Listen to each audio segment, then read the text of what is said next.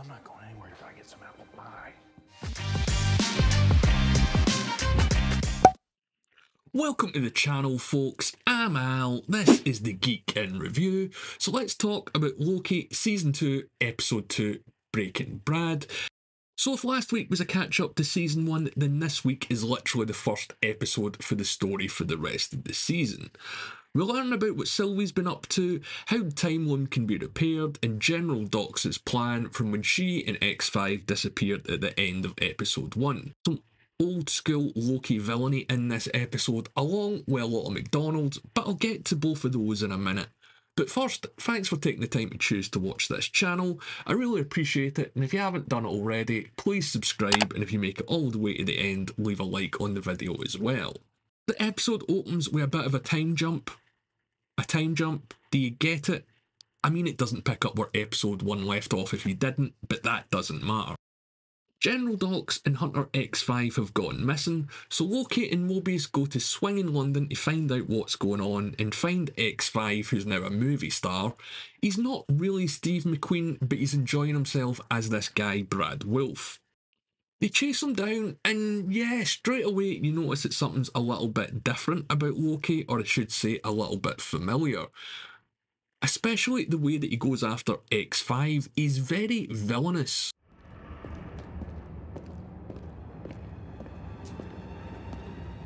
Still glad we're here. He manages to escape for a little bit, but Loki uses a few of his tricks to stop him. And yeah, I'm getting a vibe of really Thor 2 Loki or Avengers Loki here, the way that he's behaving. It's not a fair fight.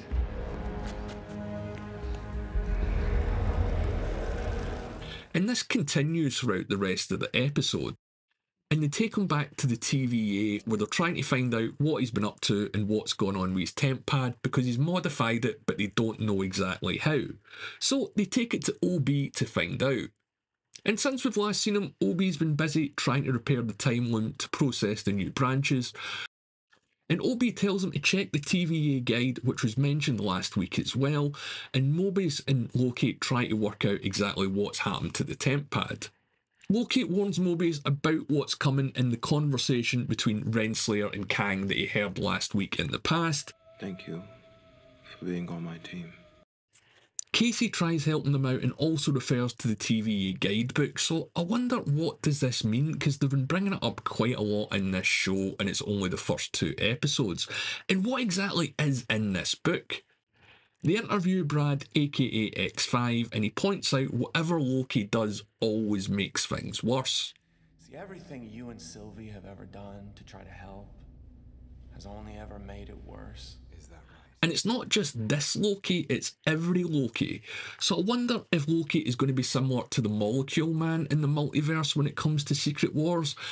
And what that means is, if you haven't read the comics, and I wouldn't expect you to, is there's a character in Marvel Comics called Warren who's, well, the Molecule Man, and no matter which reality or multiverse that you're in, there's always a version of this guy, and it's pretty much always the same guy as well who has the same powers.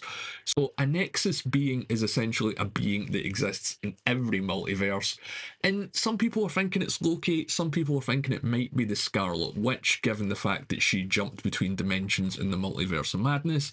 But if you're asking me, if they are going to use the phrase Nexus being, it's probably going to apply to Loki at some point rather than anyone else.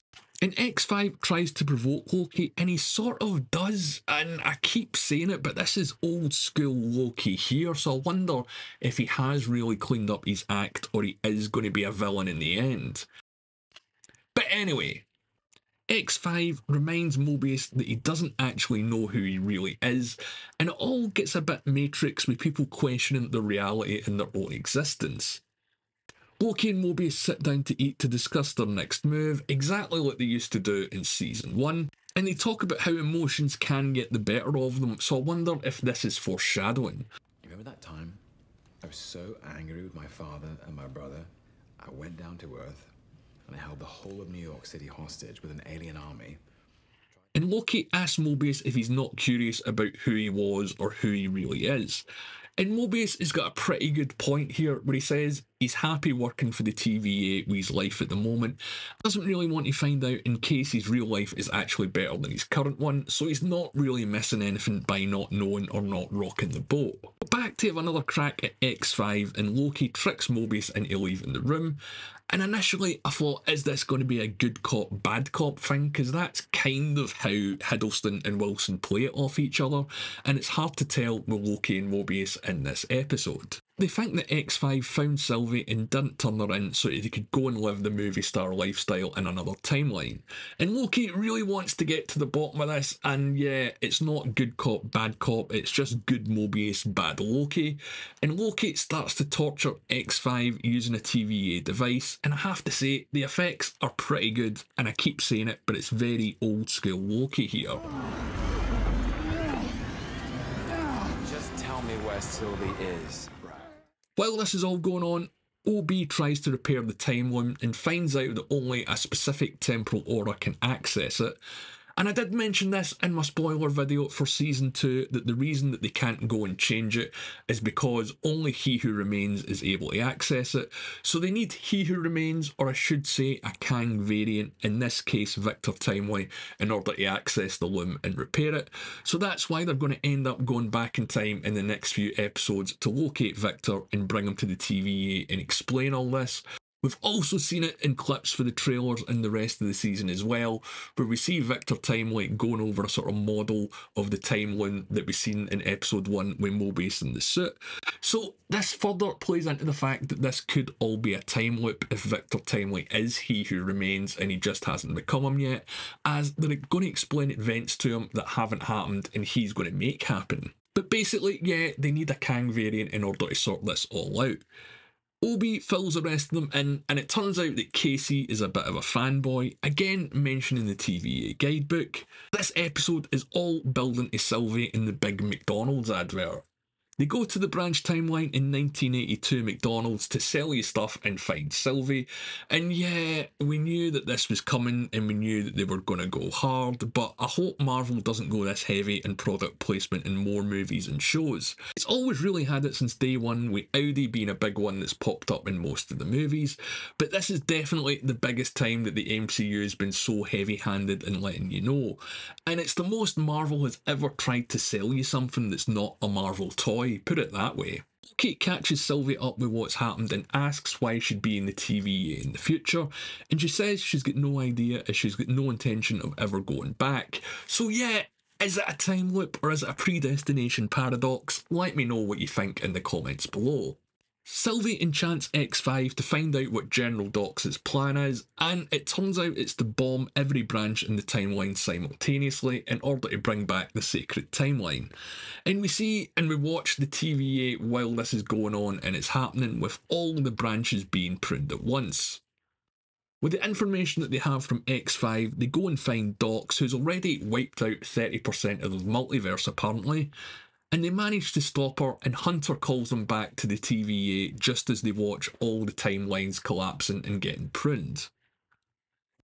They also manage to locate Judge Renslayer, and Sylvie leaves using He Who Remains' temp pad that she got from the end of Season 1, going back to the branch timeline of 1982 to try and sell you more delicious fast food that's terrible and will probably kill you a lot sooner than not. Oh, and also she debates her next move. Now, I really enjoyed this week's Loki, apart from the whole McDonald's stuff, obviously, and it's setting us up to meet Victor Timely, who's a Kang variant next week, who might actually be a friendly Kang variant if he isn't He Who Remains. But yeah, all this thing is setting up either a predestination paradox or a time loop that they're already a part of that they aren't aware of yet. It's just a matter of working out exactly what it is.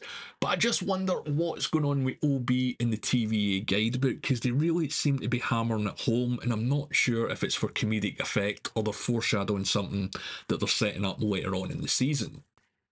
But what do you guys think? Is there more going on with OB in the TVA guidebook? Let me know in the comments below. How did you feel about all the McDonald's stuff? Because obviously I wasn't particularly that big on it. But I understand they've got to make money and cut the cost of these shows somehow. But I'm really enjoying Loki Season 2 so far. I just can't wait till they actually do more time travel stuff next week with Victor Timely, and we might get a few answers to exactly what's going on for the overall plot for this season. And it's definitely going to set up Deadpool 3 and Secret Wars, as I mentioned, maybe even in a bigger way than we already know. But as always, these are just my thoughts. Let me know what you think in the comments below, or you can follow me on Twitter at The Geeks Reviews and reach out to me there. As always, my name's Al. Thanks for watching.